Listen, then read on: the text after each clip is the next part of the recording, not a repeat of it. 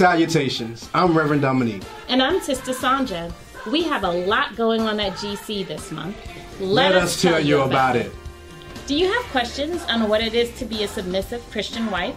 Come join the marriage ministry on Saturday, April 14th at 7 p.m., where the guest facilitators will be Reverend Victor Sims and Sister Connie Sims.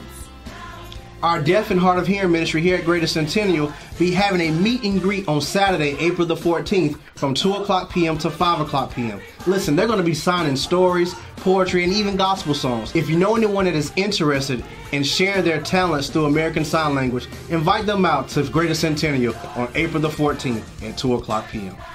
The Silent Workers will host the annual Scholarship Tea on Sunday, April 15th at 4 p.m. Please come out and support the education of our youth. Generosity is the theme for April here at Greater Centennial. And celebrating Generosity Tuesday on April the 17th, we'll have Reverend Dr. Lance Watson here sharing with us as our guest revivalist. There was this woman who pulled up to the toll booth at a busy bridge crossing, handed the attendant a $5 bill. While she's waiting for the $4.50, she's overcome with a sudden inspiration about how to use the money. She looks at the attendant and says, "Keep the change. I want to pay for the next 9 cars behind me." And then she said something that elevated it above a single act of a simple gift to a truly inspired model of kindness. She said, "And when you tell them that I paid, tell them I said pass it on."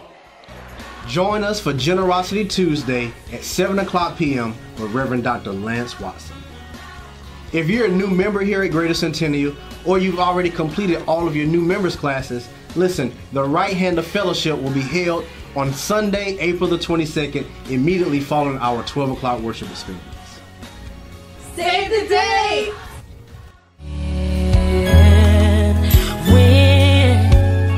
You will win. So that's what's going on at GC this month. I'm Reverend Dominique. And I'm Sister Sandra, reminding you to reflect the glory of God in everything that you do.